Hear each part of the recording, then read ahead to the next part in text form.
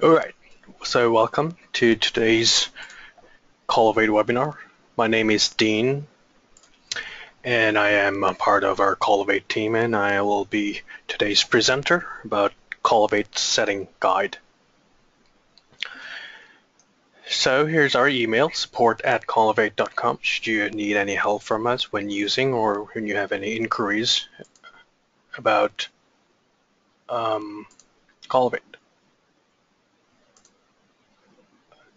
So do you guys have any problem hearing me or have any trouble? Just please type it inside the chat so we can see that you have no problem whatsoever. So this is Collavate's home screen, and I would assume that either you're completely new or you're somehow more used to Collavate. So before we actually begin on setting up Collavate, let me just quickly show you the differences between an administrator and a normal person's account. So if you hover your mouse over in the top right and click Update My Profile, it takes you to a screen where you can edit your detailed information. So the important thing to note is on the left-hand side we have the menus to input your domain and your names and position divisions and so on.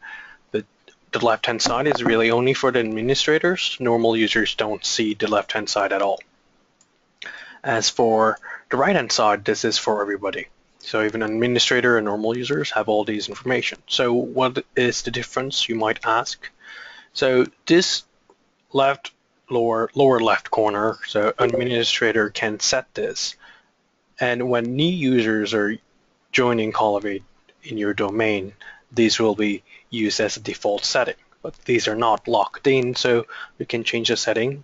Users can change the setting to suit their own needs. So let's begin our process on setting up Collavate in the beginning. So before we do that, let's click this gear icon on the left.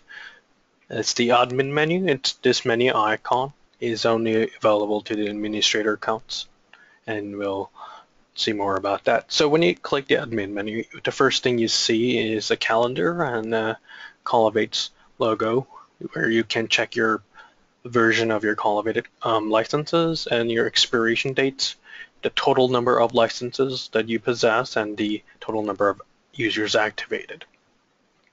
So in the calendar, you can check the Collavate webinar schedule. I can see that we have one right now, and this is always updated, and we will be sending reminders too, so keep an eye out for those things. So what is the first thing you do when you want to set up Collavate and get your business going? So you have to hover your mouse on the left on this menu, and settings will come up. So the domain setting is the first thing you want to look at. So when you click the domain settings, you see three items on the top here: company name, Google Apps Admin, and the document manager.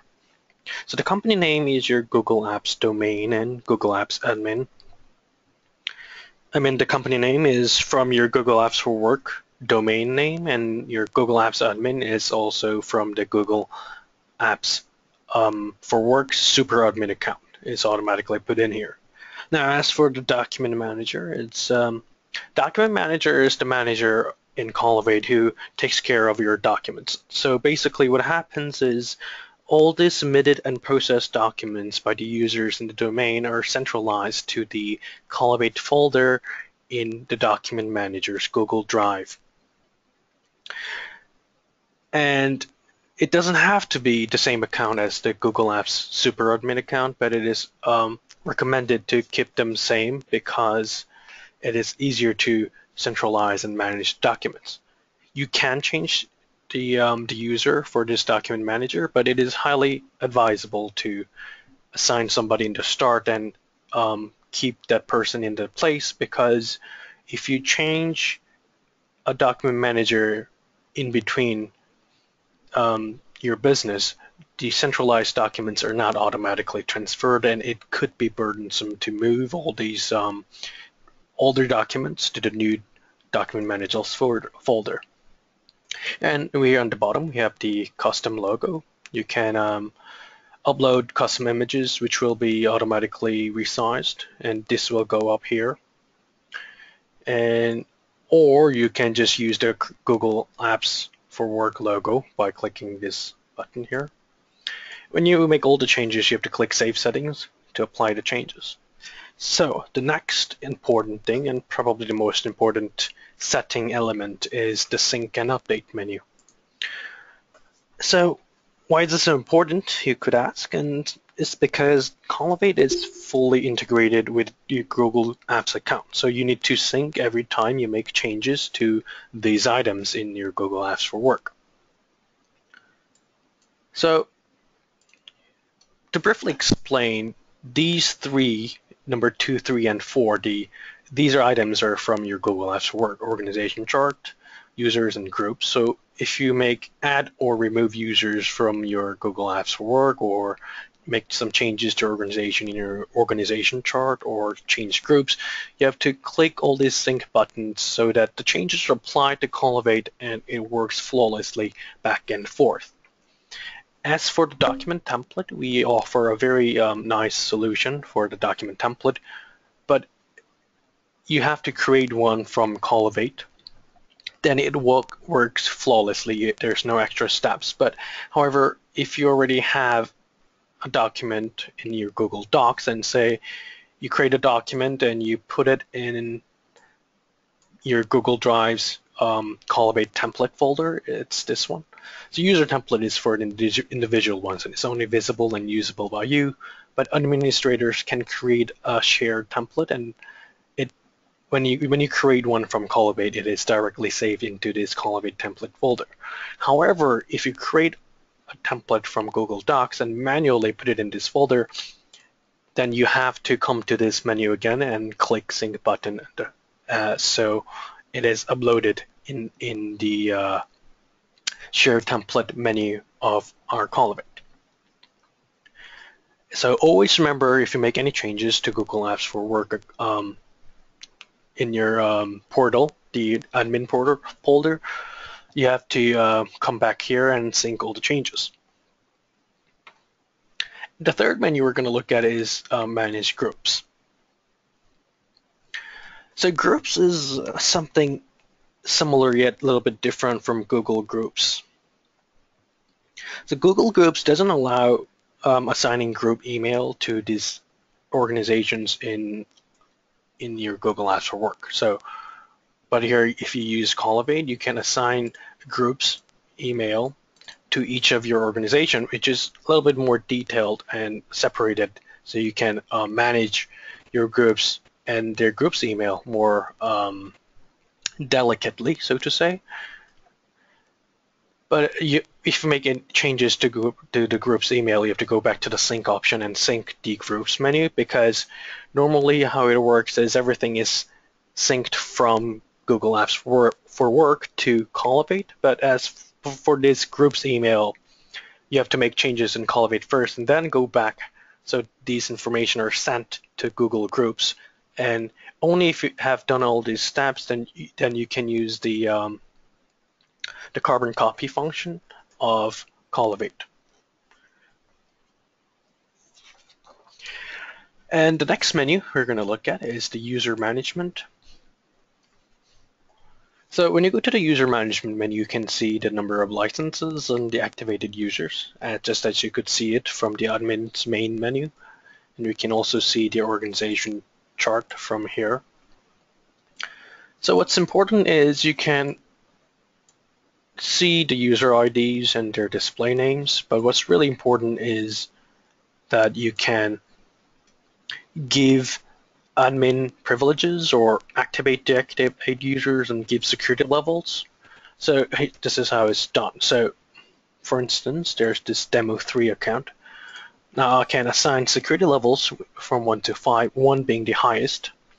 And how it works is if you assign a security level of 1 to a document, only a user with a security level of 1 can view it. So if there's document level 2, only 1 and 2 can view it, and users with level 3, 4, or 5 can't see it. And the activation status is, so if you purchase 10 Collavate licenses, then you have 10 users from Google Apps for Work. You have to activate them from here so that the licenses are activated and the users can start using Collavate. And as for the privileges, if you give a user an admin privilege, then a user can access this admin menu on the left. So if you have a need for a manager who can make all these changes necessary for the new employees or something like that, then you should give admin privilege to a necessary person. And the next menu, and this is really important, so tagging. Here we have tags menu, and tagging is one of those features that make Collavate really special. So there are individual tags on the left here in gray color, and there are shared tags. So individual tags are created by you, and it's only usable by yourself. However, for the shared tags are only created and managed by administrators. So if you create these, you can see it from your home screen in yellow, and you can apply it directly. So if you go back to the shared tags menu, so there are two ways of creating and managing shared tags. You can move your individual tags to the domain tags by clicking it and clicking this arrow, or you can add one directly by clicking the plus and just inputting it and clicking enter. Then you can see that it's created right here. And most importantly, you can disable domain shared tags. For example, this is our test account, so there's too many shared tags and it may create clutter, and maybe not all the users need a shared tag, then you can turn it off for the other users. And the next important menu to look at is our workflow menu. So if you go to your workflow menu, there are all these options that you can enable or disable for the users. So the first one is the signatures. So when you process a document, like when somebody submits a document and you approve or decline it, the signatures will appear if enabled this menu. And comments are also available at the moment of your processing the document. It's all really easy to understand. And delegation is used when there's different people among different workflow levels. But if, for instance, say the final reviewer is away, but he can't check it and process has to go on anyways, then if you have this option enabled, the first person in the workflow chain can delegate the process and approve or decline the document for the other people. And it's really convenient in such situations. And as for the parallel approval option, so if there's 5 people in the first level of workflow chain, then if with this option enabled, if only one out of all these many people in one level of your workflow, if one person agrees to it, then you can move on. Now, now if you need unanimity for something to process, say a really important document, then you will have to disable this option by clicking reject when disagree, so it has to go through a rigorous review.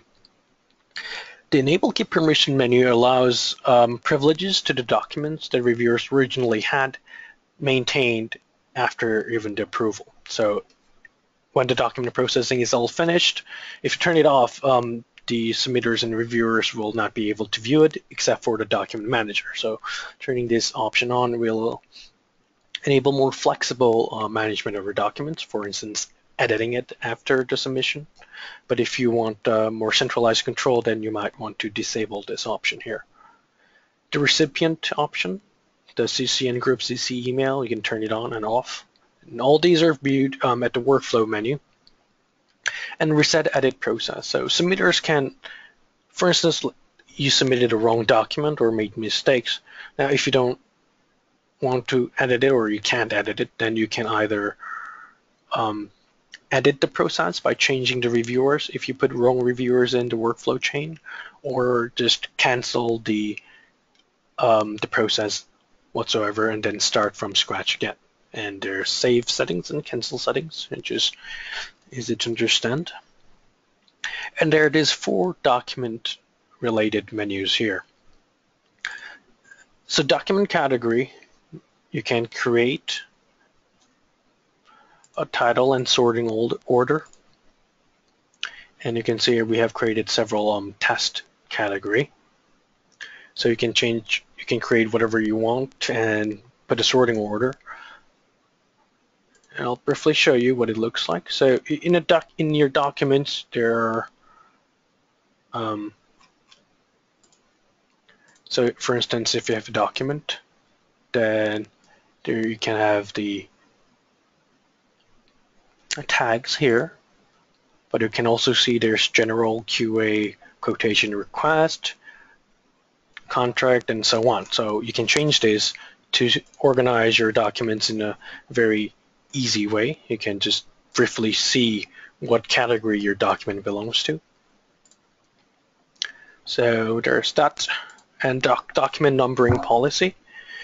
So just on the new screen, you saw that there were documents in gray title and then one in green color. So what this does is when you submit a document for processing, its ownership is transferred to the document manager and it is numbered. So you can change the numbering rules by using these commands below. So you can enter company code, team name, date, by using various commands, this year full, this month, today, and number. So auto increment number. So it'd be, if it's created today, then it'll have a date of today and number 1, and it'll increment by 1. And if the date changes, it resets to 1. So there's user company, template alliance, alias, and other menus. So you can just experiment with it and create a system where you can recognize when and how this document was created immediately. The next menu is the document security, as I just talked about in the admin user management menu. So you can assign all these document security levels from the user management, but if you can just turn it off. So you can see here that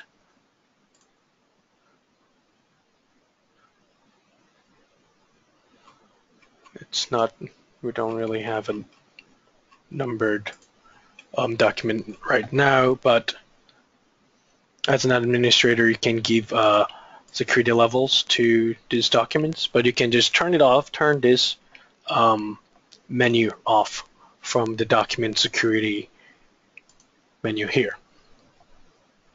And we have the docs template, the shared template I just talked about. So you can create and share templates from here, or just edit it by clicking on the document. You can delete the template or modify the files. So what template does is it contains all the reviewers information and the files and contents, and even for the tags. So when you create a really well created template, you can just click it and it opens up with all the reviewers and formats, and you just enter the details and submit it. It's really easy step, maximizes your efficiency in work and effectiveness too. And lastly, this is really recently added function to Collavate. So what is this changes your UI, customizes it for your users. So here we have reports and Google Shortcut and upload. So Google Shortcut and upload is set to on. So you can see that upload menu is on the left here, and Google Shortcut is this drop-down menu on the top right. But you can't see the reports because it's off. It's supposed to be here. It briefly shows you the activities of Collavate and it kind of summarizes your activities in Collavate. What's more important is the label management. So you can see that there's home and there's process menu on the top. And you can select a language to customize. So what this does is it changes the name for these UIs you see all around.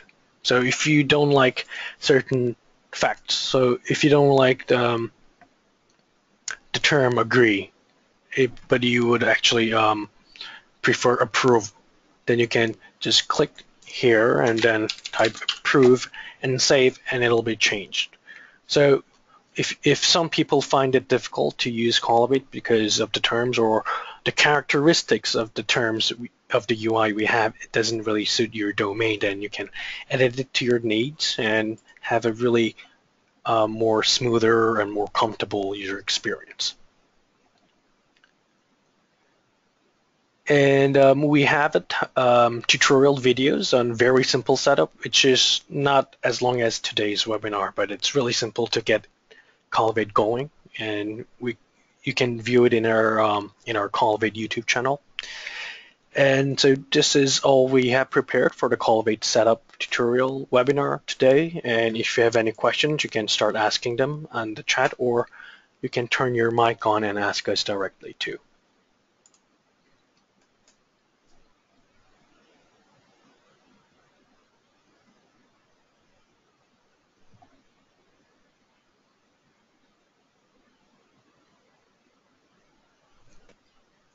Any questions or inquiries or concerns?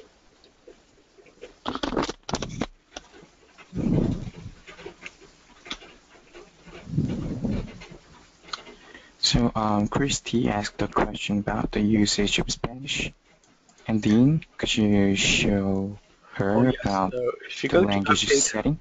update my profile screen, I think it's currently on beta.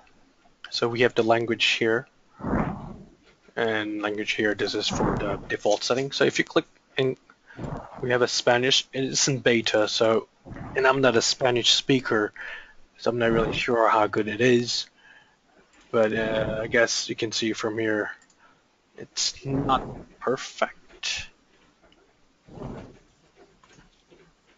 Yes, yep, it's not currently 100% translated, but I think if you're in dire need of Spanish language UIs, we can contact our developers and accelerate the process, and maybe we can consult our bosses. And, yep. And I think, Christy, you can also change the name of some menus and buttons in Spanish from the English in custom setting that our presenter showed. Could you show that one more time, Dean? The process Yes. of changing the name of. So yeah, I mean, it's really wrong to actually even ask you to do it yourself, but if you are really in need to change things to yourself, then you can just, so for instance here we have blog. So I changed this to Google Plus just for a demo's sake, and click save. And if I refresh the page, then you can see that the blog, which was blog, it's now changed to Google Plus. So if you really need to start use Collavate, and then, yeah, and if our development cannot make it to your schedule, but if you really need to use Collavate, then you can make some of the changes so that you can start using Collavate right up.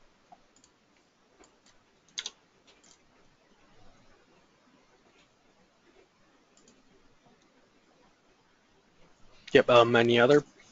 You can turn on your mic if you want and just speak to us directly, or you can chat to us on your chatting screen.